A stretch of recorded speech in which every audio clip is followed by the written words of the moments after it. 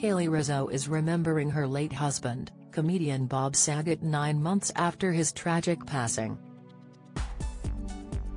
The actress posted her tribute on her Instagram on Sunday, sharing a silly video. In the clip it showed the couple of 3 years participating in a couples challenge, the kind of videos she said they had a blast making. "It feels like forever and also one day all at the same time," she wrote in the caption, reflecting on the 9 months that have passed since Saget died suddenly at 65. "I love looking back on these videos to see how much joy and silliness and fun and love we shared," she added. Rizzo said there is still a palpable hole where he used to be, but there are days that are lighter now too. Adding, "The pain and grief ebbs and flows and I still have some days that just suck.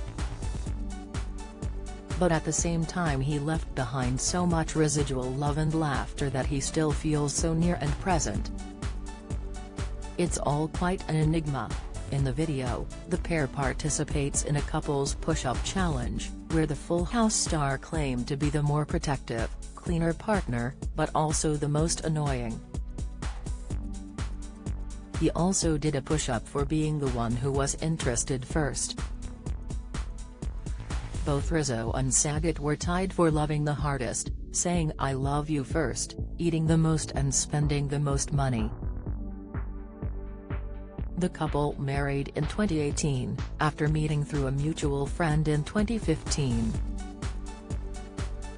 Saget unexpectedly passed away in his hotel room in Orlando, Florida in January, just one day after performing a comedy show outside of Jacksonville.